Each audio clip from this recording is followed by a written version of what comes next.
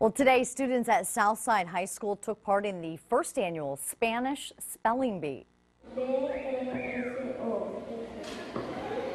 Correcto. Students of all ages competed to represent Southside ISD at the Univision Spelling Bee, which will take place in February.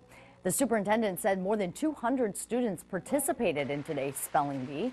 School leaders are hoping this will encourage students to be bilingual. We have participation, we have involvement. I expect this to continue to grow here. We'll have more involvement next year. And I expect Southside to have a representative from our school at the national competition.